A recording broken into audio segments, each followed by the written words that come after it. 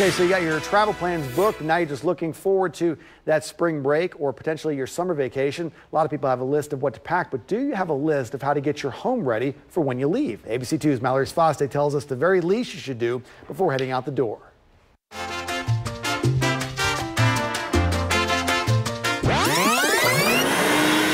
With just a few simple tasks, you can better enjoy your time away and think less about what's happening back at home. You don't want to come home to a mess. You just enjoyed your vacation, and you don't want to come home to mold and mildew and ruined drywall because something broke or failed. Talbot Watkins is the owner and president of WinStar Home Services. He's seen the disasters that can happen when people leave their homes without taking some precautions. First thing I would do is turn off your water to the home.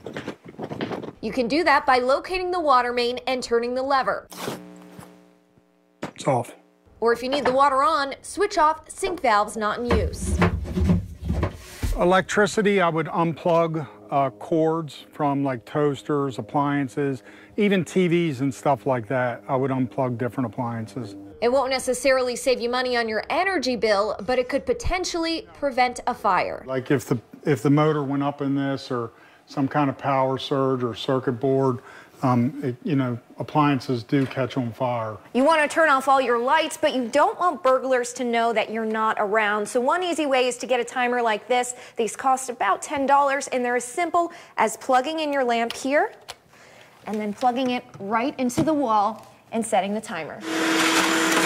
And to keep your home from flooding, make sure the areaway in the basement is clean and your sump pump is working properly. So a real easy way to test your sump pump, a lot of people don't realize this, is there's two plugs. This plug here acts as a switch to a float that's down there. So you can just bypass that and plug it in, and you can hear the sump pump coming on. So you know that it's working. Watkins recommends doing most of these things even if you're just gone a few days. The damage can be catastrophic. So do the legwork for some peace of mind, and that Mai Tai may even taste a little sweeter. For ABC2 News, I'm Mallory Sfaste.